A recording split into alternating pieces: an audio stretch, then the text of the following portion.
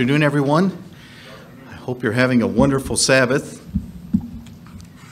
My message today is going to be a little bit difficult, but Mr. Turgeon's available for after-service consultations.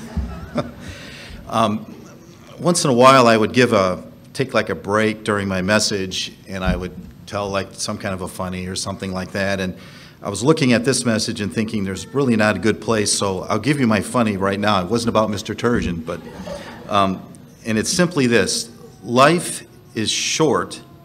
Smile while you still have teeth. So while you still have teeth, make sure you smile.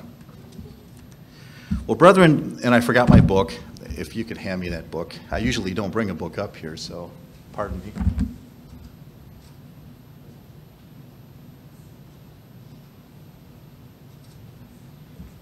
Yeah, I'm sorry about this, but I had this book called Unexplained Mysteries of World War II by William Brenner that my father gave to me.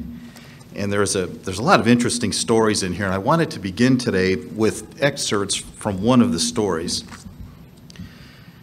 It says, on January 13th, 1943, President Franklin Roosevelt and Prime Minister Winston Churchill and their top aides convened at the stately old Hotel Anfa in Casablanca. After months of bitter fighting, German and Italian forces had virtually been swept from North Africa. Now the joint delegations would answer the key strategic question: where would the next Anglo-American blow fall? What would they do next? Where would the next attack be against Fortress Europe? It said hardly had the participants settled in their chairs that a heated debate erupted, and so there was a lot of contention at this conference.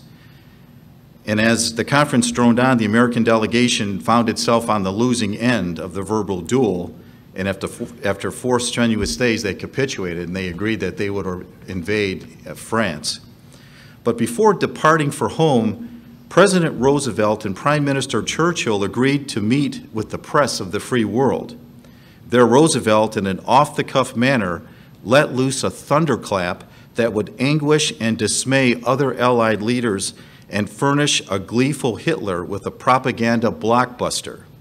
With scores of journalists avidly taking notes, the American president casually observed, quote, Prime Minister Churchill and I have determined that we will accept nothing less than unconditional surrender of Germany, Italy, and Japan, unquote.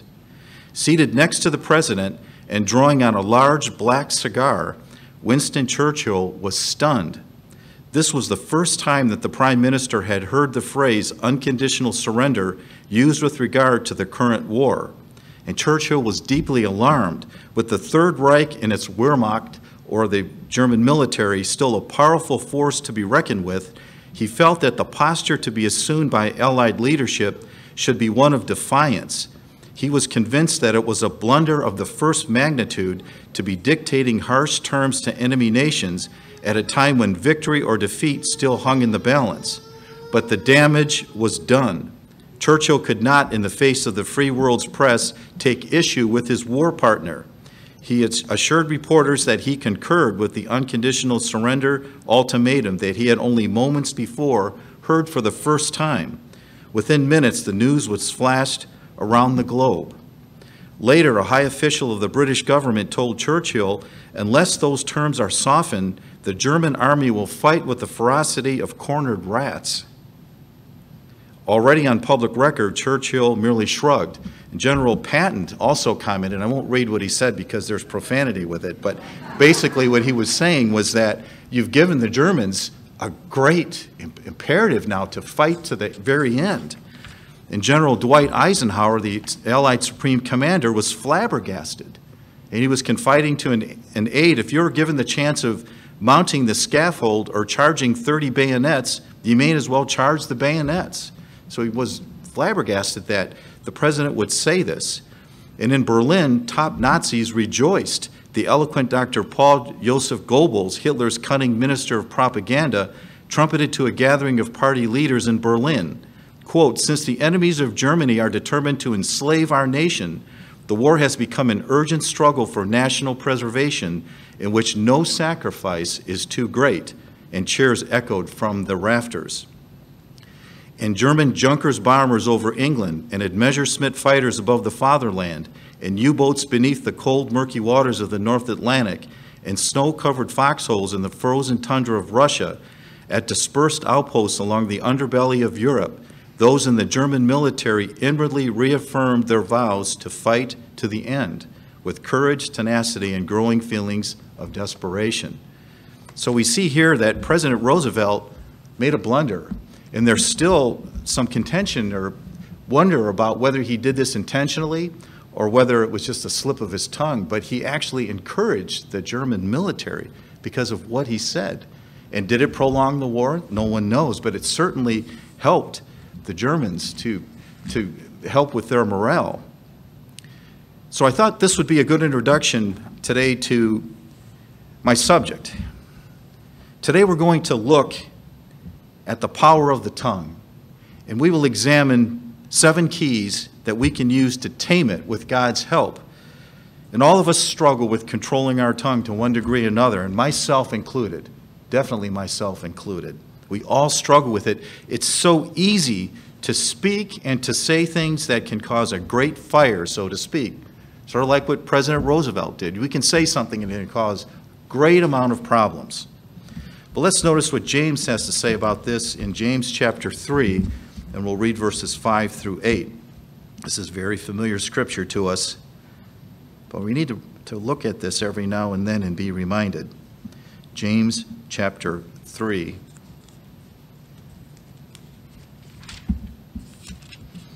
Beginning in verse 5. Even so, James writes, even so the tongue is a little member and boasts great things. See how great a forest a little fire kindles.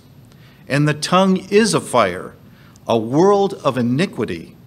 The tongue is so set among our members that it defiles the whole body and sets on fire the course of nature, and is set on fire by hell or Gehenna. For every kind of beast and bird, of reptile and creature of the sea is tamed and has been tamed by mankind. But no man can tame the tongue. It is an unruly evil, full of deadly poison. You know, the tongue is a little member of our body, but yet it wields great power. Great power. And that power includes using it for sinful purposes. And no man, as James says, in and of himself can fully tame his tongue. In addition to the inherent the inherent weakness that all of us have to control our tongue, there is a powerful influence that is constantly promoting the use of the tongue for wrong purposes.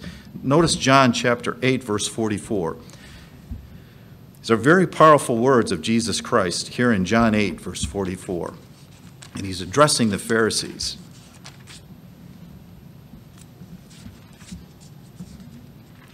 And he says to them, to the Pharisees, you are of your father, the devil.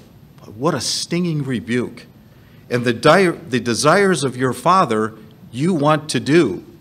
He was a murderer from the beginning, and does not stand in the truth, because there is no truth in him. When he speaks a lie, he speaks from his own resources, for he is a liar and the father of it. You know, Satan is a murderer. He wishes to murder every single human being if he could. And when he speaks from his own resources or what is in his heart. And what does he speak? He speaks lies. He is, in fact, as Jesus Christ says, the father of lies. And Satan uses his tongue for evil purposes.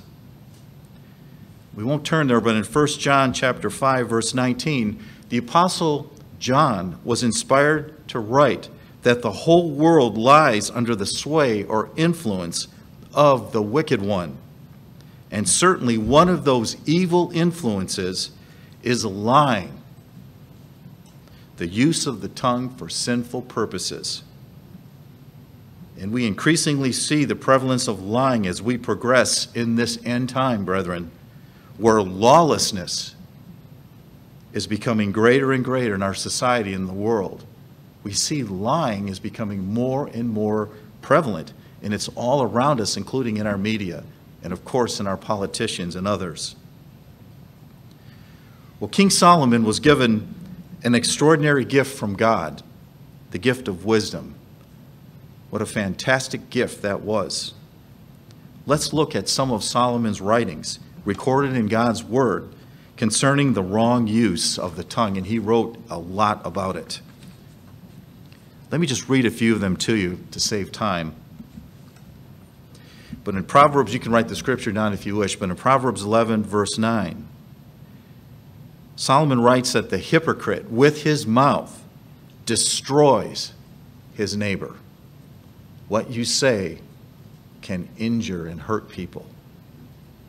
In Proverbs 12, verse 18, he says, the tongue can be like a piercing sword. It can be so damaging. In Proverbs 17, verse 9, he said that he who repeats a matter separates friends. What you say from your mouth can cause consequences, and it can destroy friendships, and also your friendship with someone else. There are consequences. In Proverbs 25:23, he talks about a backbiting tongue and how that brings anger, and it stirs up anger and strife. But I think he says something very profound in Proverbs 18, verse 21, if you'll turn there with me to Proverbs 18:21. And if you have a bookmark, if you want to keep it in Proverbs, that would be very helpful, because we'll be in Proverbs a little bit today. But Proverbs 18, verse 21, Solomon was inspired to write with the wisdom that he had from God. He says, death and life are in the power of the tongue, and those who love it will eat its fruit. There is great power in the tongue, and we will eat the fruit of how we use it. Because the wrong use of the tongue brings anger and strife and destruction of relationships. It promotes sin and deceit and can wrongfully destroy reputations. It is like a piercing sword, as Solomon says. That is why God, through his word, calls out the power of the tongue and then strongly condemns its wrong use. But while the tongue can be a sword, it is a two-edged sword. Now let's look at the right use of the tongue also in the writings of Solomon, in the Word of God. Notice Proverbs 10, verse 11, which isn't too far from where we just were. Proverbs 10, verse 11. Solomon writes, the mouth of the righteous is a well of life, but violence covers the mouth of the wicked. So the mouth of the righteous is a well of life, or it promotes growth and good outcomes. But violence covers the mouth of the wicked, because violence is provoked. So we see the two-edged sword, that is the power of the tongue. In Proverbs chapter 15, verse 4, which isn't very far away either, Solomon writes, a wholesome or a righteous tongue is a tree of life, but perverseness in it breaks the spirit. So we see the two-edged sword, but we see the good side, that the tongue can be like a tree of life, of recovery and growth. It can also bring about healing, like a tree and a well, as we saw. Here in Proverbs, in verse 23 of chapter 15, he writes, a man has joy by the answer of his mouth, and a word spoken in due season, how good it is. You know, joy can truly come from our lips when we are wise, and the right word spoken at just the right time can be so good. I think we've all received this joy at some point in our lives when someone said at just the right time something to us that brought us joy or encouragement. We need to be dispensing that ourselves. Are we a source of joy by what we say? And we'll talk more about this later in the message. And I think Solomon sums up the right use of the tongue in Proverbs 16, verse 24, which is very close to where we just were. He writes that, that pleasant words are like a honeycomb, sweetness to the soul and health to the bones. The right use of the tongue can be so sweet and good, just like the wrong use can be so bad. It's a dual nature. It's a two-edged sword.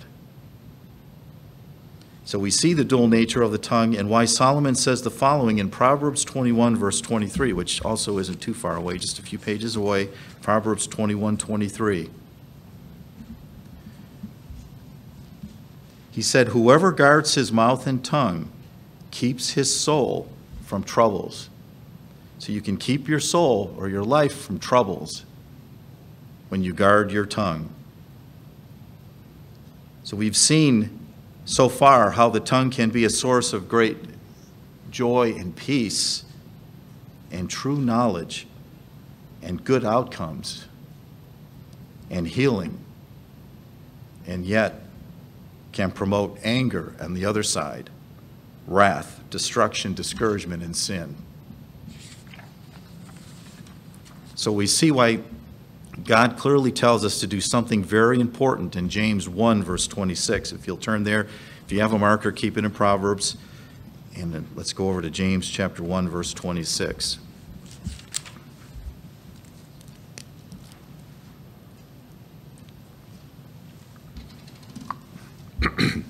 Pardon me. James chapter 1, verse 26. James writes, "If anyone among you thinks he is religious and does not bridle his tongue, but deceives his own heart, this one's religion is useless." So we see that we must strive to bridle our tongue. It is vitally important that we do. But how can this be done? In James 3:8 that we just read at the beginning of the message, it says that no man can tame his tongue. So is there hope for taming one's own tongue? And the answer is definitely yes. There is hope. We can strive to tame our tongue and to at least improve and continuously improve what comes out of our mouth. So in the remainder of this message, let's look at 7 keys to restraining or taming one's tongue. We're here in James. Let's look again at James chapter 1, this time in verse 19. He says something here that is very wise, obviously inspired by God. He says, "So then, my beloved brethren," this is verse 19 of James 1, "let every man be" what? "Be swift to hear, and slow to speak, and slow to wrath." We are to be quick to listen. Make sure that we are spending enough time listening before we speak. And then he says to be slow to speak, to be careful. Or, put another way, we should listen first and then think before you speak. So I mentioned that I have 7 keys. The first 5 can be remembered by the acronym THINK, T-H-I-N-K. How many of you have heard about this before in terms of controlling your tongue? There's been some. There are people in psychology and in other areas in academia that have realized the power of this acronym. But I've looked at it in the light of God's Word, and God's Word strongly supports the first 5 keys that can be represented by the word think, or the acronym THINK. So let's begin. Let's look at key number 1. In bridling your tongue is to always strive to speak only the truth. Now you may say, well, of course, but is that really what's happening sometimes? Now let's look at Proverbs, if you held your place with a marker. Back in Proverbs 25, verse 18. Solomon writes, "A man who bears false witness against his neighbor is like a club, a sword, and a sharp arrow." You know, bearing false witness against someone is like using a club against them, or a sword, as we've already seen, against your neighbor. In other words, you can hurt them and injure them. And that damage can be great at times. Here again, we see the tongue compared to a sword, and how false information and outright lies and spinning something out of context can be very damaging and is sinful. So before we say something, do we think, is it true? Is it really true? Do we know it? And even if it is, we should not say it, but we should always strive to only speak the truth. Here in Proverbs chapter 15, verse 7.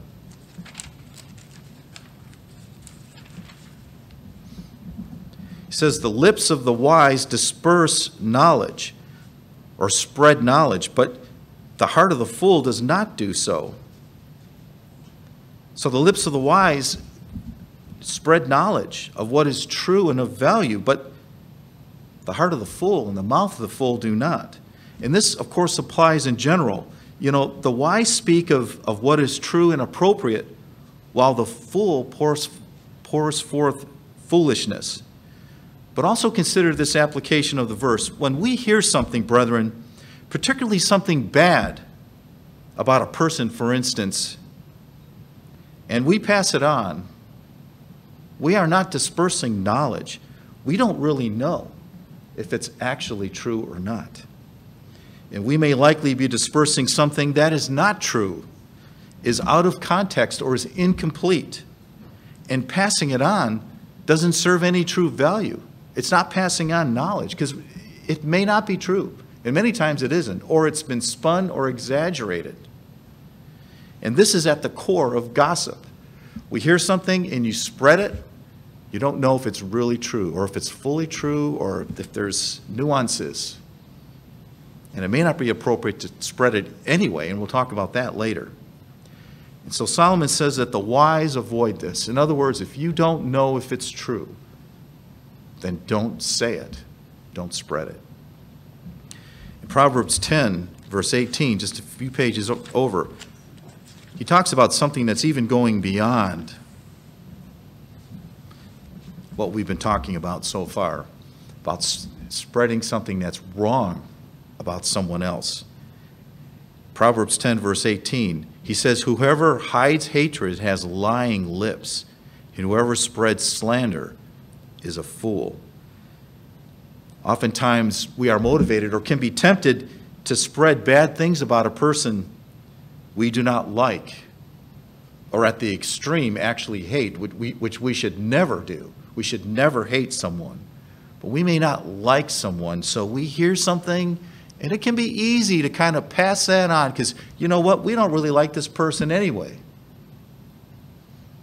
Solomon says that this is wrong. We are not to do this. First of all, it may not be true, and it may not be appropriate, but you should never be motivated to spread something because you want it to be spread because you don't like that person. That's what Solomon is saying.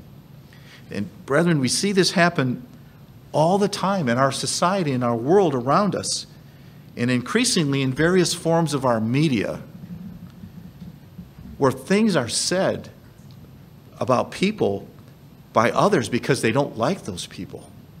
And then what happens? The media spreads it, and it amplifies the damage. And it's intentional. And of course, this is very wrong.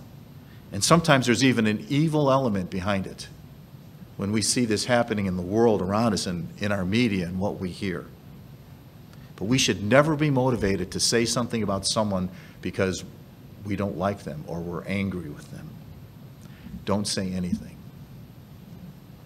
And I know that's hard to do, and we'll talk more about that later. 1 Peter chapter 3. If you can hold your place here in Proverbs and turn with me to 1 Peter chapter 3, we'll read verses 10 through 11.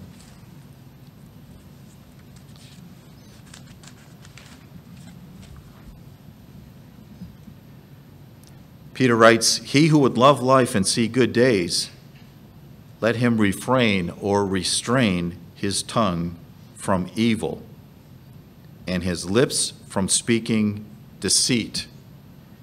Let him turn away from evil and do good. Let him seek peace and pursue it. Don't use your tongue for evil and sin.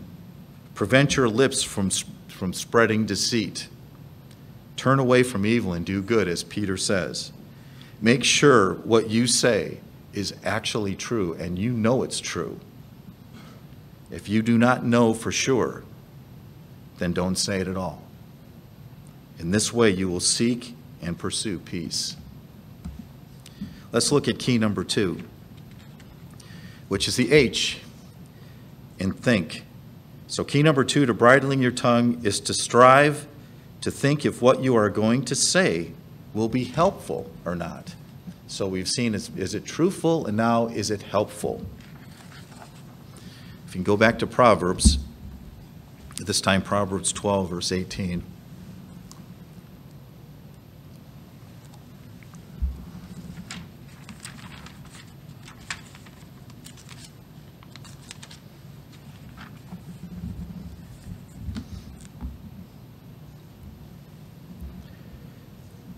This is Proverbs 12, verse 18. "There is one who speaks like the piercings of a sword, but the tongue of the wise promotes health." And again, this analogy to the sword, but the tongue of the wise promotes health. You know, the wrong use of the tongue, as we have seen, can bring stress and upset and damage. The wise use of the tongue promotes health because it promotes peace and good outcomes. So consider, is what you are about to say helpful or not? You're in a conversation and you're thinking, I'm going to say this. Is it going to be helpful or not? In Proverbs 15, verse 1 is one of the most profound verses in Solomon's writings, when he says that a soft answer turns away wrath, but a harsh word stirs up anger. How you answer can make a huge difference, especially when the person you're talking to is already getting angry or is getting upset. And they may be angering you. Do you return anger in kind? Because what that will do is stir it up even more. But a soft answer can really dismantle that and can cut off that anger in the other person. And guess what? It was helpful, wasn't it? It was helpful. In the next verse, in verse 2, it says, "The tongue of the wise uses knowledge rightly, but the mouth of fools pours forth foolishness." The tongue of the wise uses knowledge rightly, or for good purposes. Before you say something, think about whether you are about to say will serve a good purpose or not. Consider whether God would consider it foolish or not when you are called to account for what you say from your mouth. Is it really helpful, or is it just going to stir things up more? It's better to not say anything than to say something that is going to make the situation worse. So let's look at key number 3 now, which will be the I in think. So key number 3 to bridling your tongue is to consider whether what you are going to say will be inspiring to others or not. Again in Proverbs, this time in Proverbs 18, verse 4. If you've been able to hold your place here, it's not too far away. It said, Solomon writes, "The words of a man's mouth are deep waters, but the wellspring of wisdom is a flowing brook." Our wise words are like a flowing brook, a source of refreshment. Is what you're about to say going to be refreshing to someone or not. If you hold your place and turn over to Ephesians chapter 4, verse 29, the Apostle Paul talks about this as well. This is Ephesians 4, verse 29.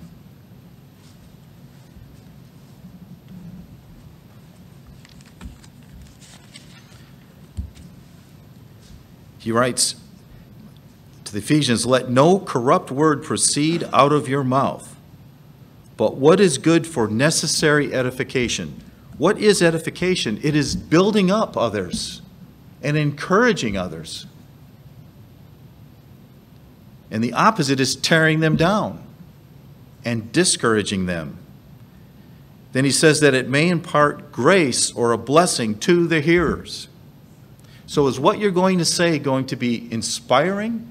Is it going to be encouraging? Is it going to be building somebody up? Or is it going to be tearing someone down? And once again, we see how gossip fails this so fantastically. Because gossip is always tearing somebody down, isn't it? Somebody somewhere. It's usually about something bad, and it's discouraging. You know, brethren, sometimes when we say something to others, to another person, there's negativity. And that negativity can have an effect on others as well who also hear it, or who later hear it and spread it. And that negativity can then multiply. It's kind of amplified because, hey, did you hear, or did you hear, or other people heard you say it. And so not only is the person you're talking about going to be discouraged, but others may be discouraged too. And brethren, we've all sinned in this way. And we need to be aware of it and to repent of it and to grow. And that's how the tongue, brethren, this multiplying factor, especially with, it works both ways, but with negativity, that's how the tongue can cause such a great fire, as James says. But as I've kind of hinted, the opposite is also true. A wise and good word of encouragement can also affect many others and spread encouragement to many people. So as we saw, the tongue is a two-edged sword. Strive to always use the good side of the sword. That what you're saying is edifying or building others up and inspiring them and not being negative and tearing people down.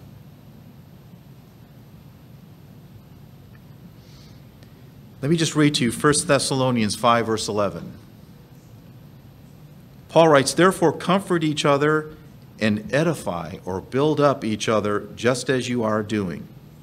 So brethren, before you speak, think if what you're going to say will build others up and not tear them down. And I include myself. We all struggle with this. Back in Proverbs chapter 12, verse 25.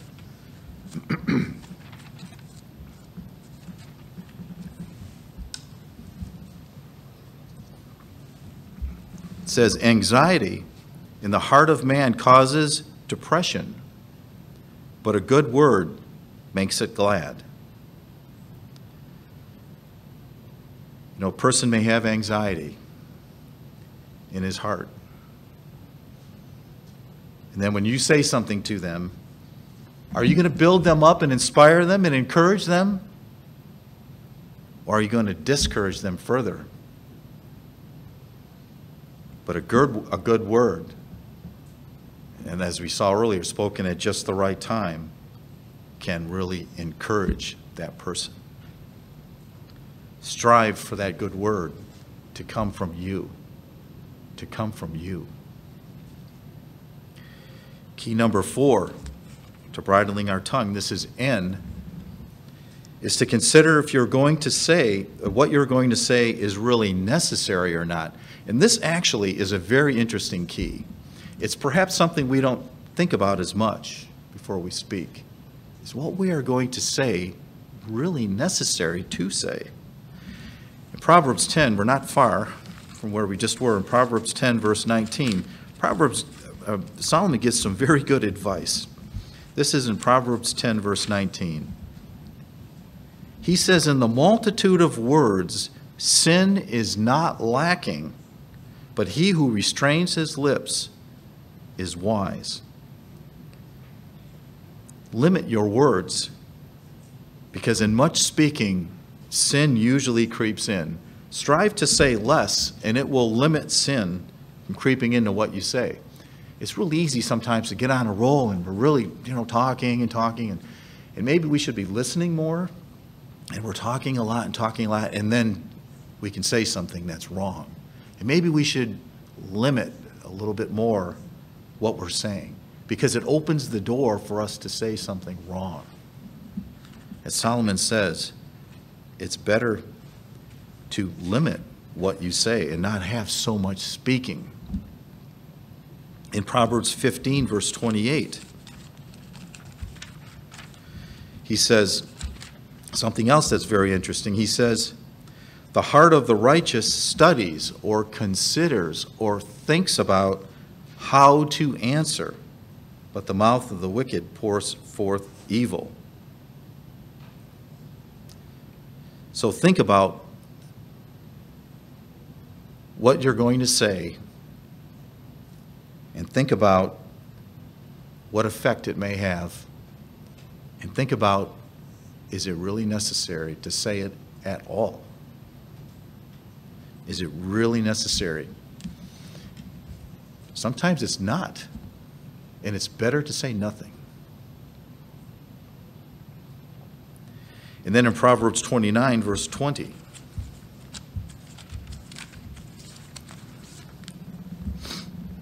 he says, do you see a man hasty in his words? There is more hope for a fool than for him. Don't be hasty in what you say. And that's a really easy trap to fall into. Somebody says something, thought pops into your mind, you start, hey, and you say something, and maybe you didn't think about it all the way through because you were hasty. Remember what James said, to think, to be slow to speak, and to listen. But when we're hasty, then we can fall into and trip over our own words and say something that we should not have said, that was not necessary to say. That's another wise advice from Solomon. But let's look in Proverbs 10 and look at verse 32, because there's another element of speaking that we'll address here we'll address it fairly briefly, but it definitely is part of the use of our tongue, the wrong use of our tongue, actually. This is Proverbs chapter 10, verse 32. Excuse me, the lips of the righteous know what is acceptable, but the mouth of the wicked what is perverse. So consider if what you are about to say is acceptable to say. You may say, well, what does that mean? Is it profane? Is it crude? Is it disrespectful? And cursing certainly falls into this category. So does taking the Lord's name in vain. That is so serious, brethren, that there's a commandment specifically against it. There was a very good sermonette given on June 12th by Mr. Clint Porter in Cincinnati, and I listened to that. Someone told me about it. And he talks about how God has put his name on us and his spirit in us. To use his name in vain is such an affront with what we are as his children to do that. It's a slap in his face, and it breaks the third commandment. And others that see us do it, what must they think if we're taking the Lord's name in vain? How abhorrent that truly is. And we must be careful with this, because we see it in the world all around us, and we can fall into it. And then there's what I call, and others call, soft swearing, of using other words that maybe aren't as harsh as the really harsh ones, but they sort of have the same meaning, like using the word gosh, for instance, or geez. These words are used, for example, on one of our articles on our UCG website, where to avoid these euphemisms, they're called, that are used as a type of swearing. and everybody knows what you're saying, but it's kind of a softer way of saying it, that also should not be coming from our mouths. It is not necessary. And it is disrespectful to God in many cases if we're using his name. And it's even not true. Who are we to condemn someone in God's name? Who are we to do that? That is God's prerogative. And for us to say it, that's not true. So it fails the T key, doesn't it? It's not necessary. It's not inspiring. It's not helpful. It fails all of them. And it's going to fail the next one too, which we'll talk about. We are to be careful what comes from our mouth, and even using soft euphemisms. And I include myself, because it's easy to fall into that, isn't it? And if you do it, repent of it and realize it's serious and it needs to stop, and take it to God. And we'll talk more about that later in the message. But for this key, let's go to, keep your place here in Proverbs, and let's look in Ecclesiastes chapter 3 in verse 7. Ecclesiastes chapter 3 is a remarkable passage in God's Word. It's been put to song, a beautiful song, and it is just full of wisdom. In verse 7, Solomon says that there is a time to tear and a time to sow, a time to keep silent, or time to keep silence, and a time to speak. There's a time to speak and a time to keep silent. There's a time when it is not necessary to speak. We can grow in our personal practice of this word, of this verse, of knowing when is the right time to be silent and when is the right time to speak with God's help. We'll talk about that a little bit later. So let's look at the fifth key, which is the K in think. And it is to consider whether what you are about to say will be kind or not. Will it be kind?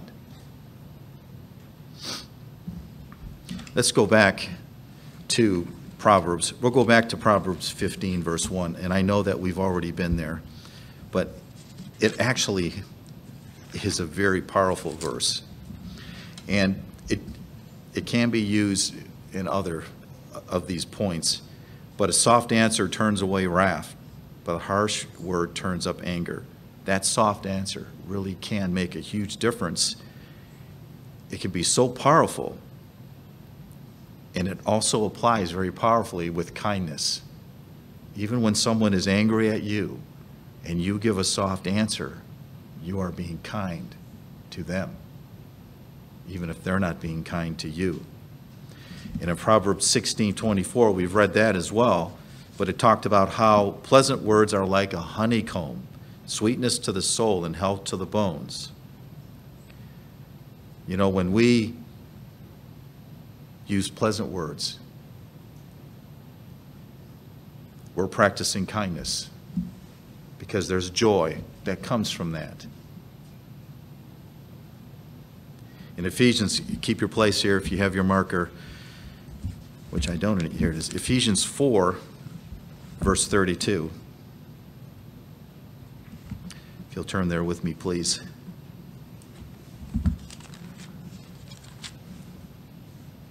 Ephesians 4, verse 32. Paul writes to the Ephesians, he says, "And be kind to one another, and tender-hearted, forgiving one another, even as God in Christ forgave you." This is also a very powerful scripture, telling us that we are to be kind to one another. And one of the ways that we can be kind is in what we say from our mouths. You know, kindness does not have a direct synonym. There is not another word that fully describes what kindness is. But in general, kindness means to have this attitude to serve and help others without expecting anything in return.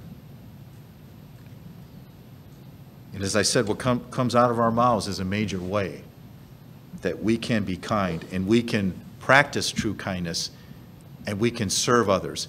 Even if they're hurting us, we don't have to return that in kind. We can give a soft answer, or we can say something that is uplifting and inspiring versus trying to tear them down.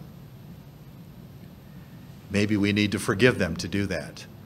Paul says it right here, to be tenderhearted and to forgive one another. So all of this kind of comes together, and it has a direct application to what we say. And are we practicing kindness in what we say? You know, we read earlier in Proverbs 15:28 that we are to study or to think about or to consider what we say before we say it. That was in Proverbs 15, verse 28. We need to consider if what we are about to say will hurt someone, or will it be kind to that person, whether or not they deserve it or not, because kindness is serving that person and forgiving them even if they don't deserve it. Do we practice kindness in our words, and do our words reflect kindness? So we've gone through the first 5 that can be represented by think. That is truth. Is what you are saying truthful or not? Do you really know? If you don't say it. Is what you're about to say helpful? Or will it cause more anger and resentment and inflame the situation, or cause more confusion? Or will it cast someone in a bad light, and it may be totally unfair because you don't even know if it's true? If it will not be helpful, don't say it. It's the H. The I, inspiring. Is what you're about to say uplifting? Is it building someone up or tearing them down? Does it promote encouragement or discouragement? If it's not inspiring, don't say it. The N for necessary. Is what you're about to say really necessary to say? Remember what Solomon says, there's a time to be silent. If it's not necessary, hold your tongue. Is it kind? The K in think. Is what I'm about to say kind or not? Will it serve and help the person who is the subject of what I'm about to say? If not, don't say it. And these are great keys, brethren, to keep in mind to help us control our tongues. But something else is still needed. 2 other keys are needed. This is key number 6. Pray daily for wisdom.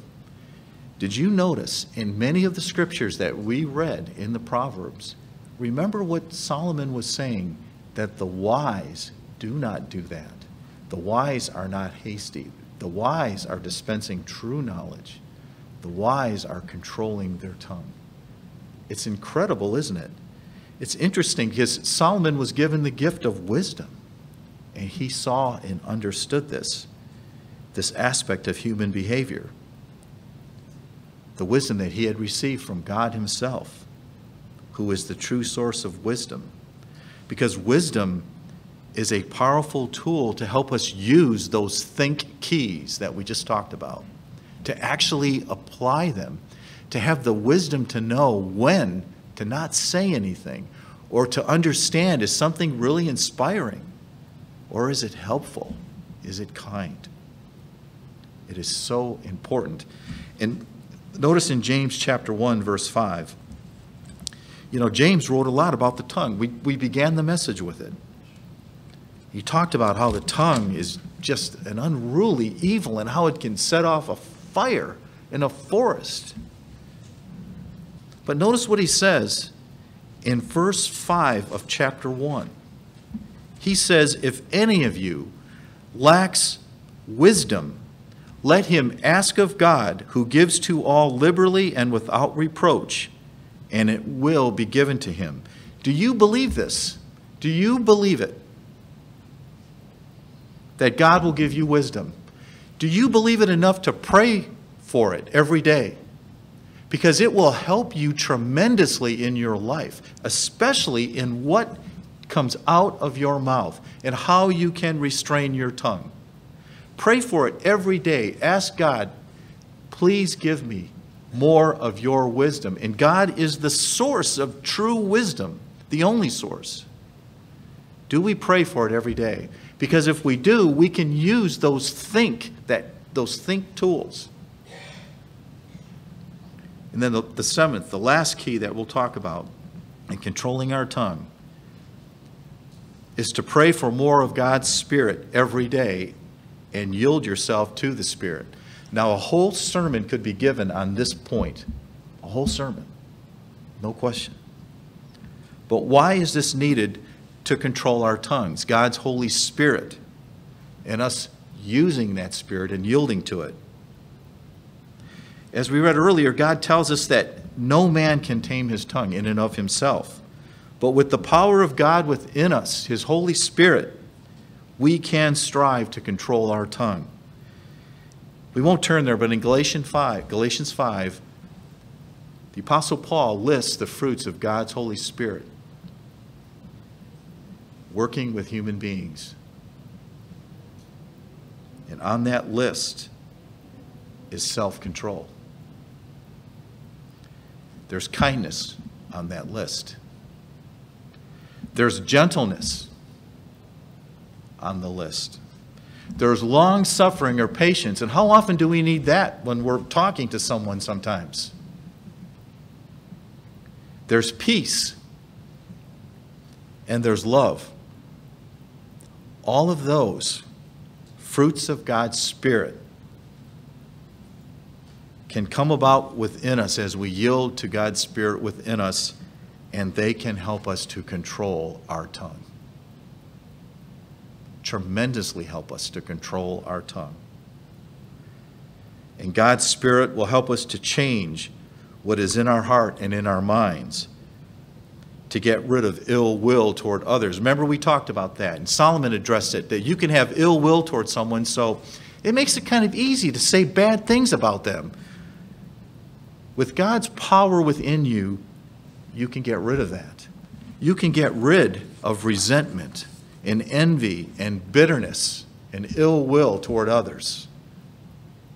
You can be changed from within by the power of God within you. And when we are changed from within, what comes out of our mouth is also changed. You know, we've read a lot of scriptures today, so this is the last scripture, and I'll read it to you. It's the words of Jesus Christ in Luke chapter 6, verse 45. He says, quote, "A good man out of the good treasure of his heart brings forth good, and an evil man out of the evil treasure of his heart brings forth evil. For out of the abundance of the heart, his mouth speaks," unquote. This is so profound, isn't it? Because changing what is in our heart and character, the treasure that is within us, will change what comes out of our mouth.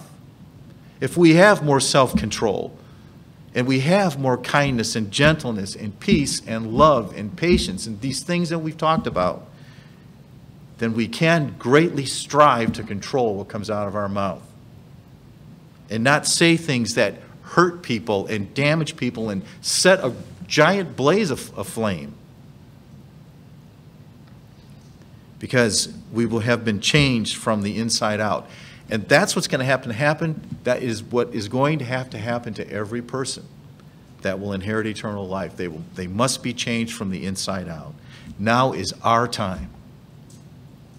Pray every day for more of God's Spirit and for God's help for you to yield to that Spirit within you, for the will to do so, and allow God to change you, to transform you, as Paul says in Romans 12.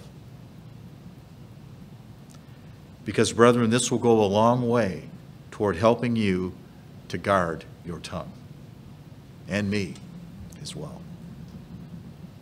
So I hope this message has been profitable for you today.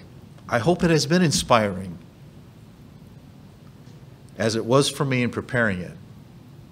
And I hope you remember and apply those 7 keys to taming your tongue. Think, and then to pray for wisdom and God's Spirit and the will to yield to it.